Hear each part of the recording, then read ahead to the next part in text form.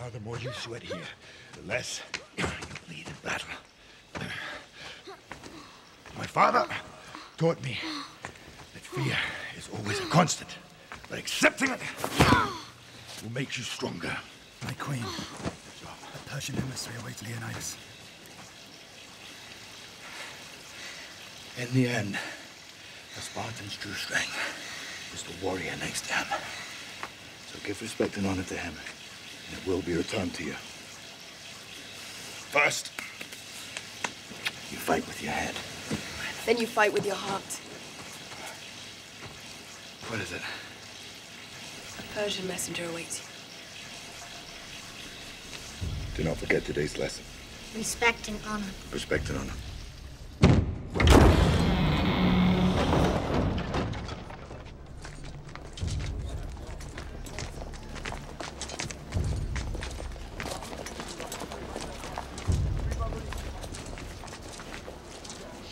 Before you speak, Persian, know that in Sparta, everyone, even a king's messenger, is held accountable for the words of his voice.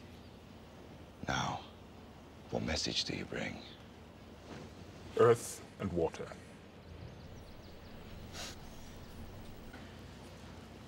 Do not be coy or stupid, Persian. You can afford neither in Sparta. What makes this woman think she can speak among men? Because only Spartan women give birth to real men. Let us walk to cool our tongues. If you value your lives over your complete annihilation, listen carefully, Leonidas. Xerxes conquers and controls everything he rests his eyes upon. He leads an army so massive, it shakes the ground with its march. So vast, it drinks the rivers dry.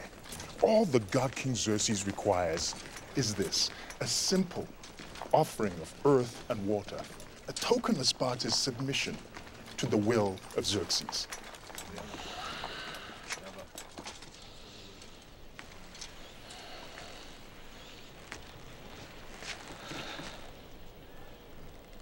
Submission. No, that's a bit of a problem. See, rumor has it, the Athenians have already turned you down.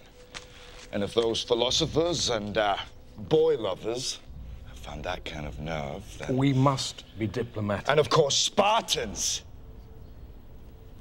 have their reputation to consider.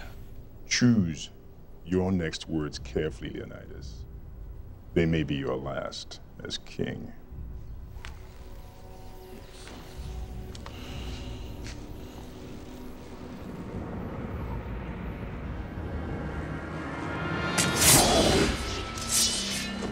Madman.